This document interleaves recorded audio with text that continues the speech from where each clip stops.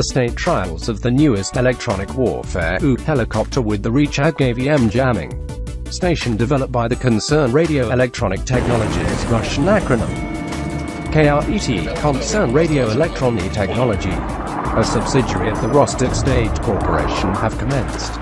According to the assistant to the first deputy director of the company, Vladimir Mikheev, the system has begun the state trials this year.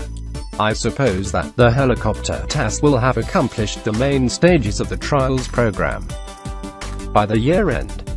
The helicopter is being tested by the military and the Ministry of Defense. TASS is to set the schedule and terms of the state trials.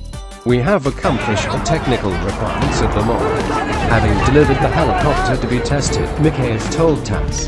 He supposed that the trials would be completed within several months.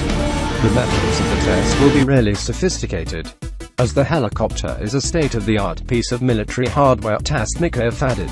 According to the KRET representative, the combat effectiveness of the newest helicopter will be several times better than the one of the previous model, Rychag AVM TASS.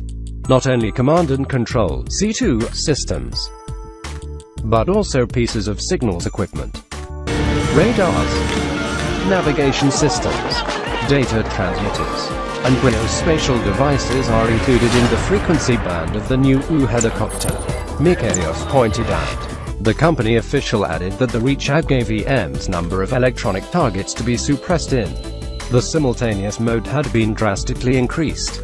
KRET also enhanced the system's maximum effective range in reconnaissance and suppression modes, as well as the effectiveness of suppression, Mikheev emphasized. A Rychag AVM system is integrated with the MIL-Me-8AMTSH NATO reporting name, HIP-H medium military transport helicopter developed by the Russian Helicopters Holding.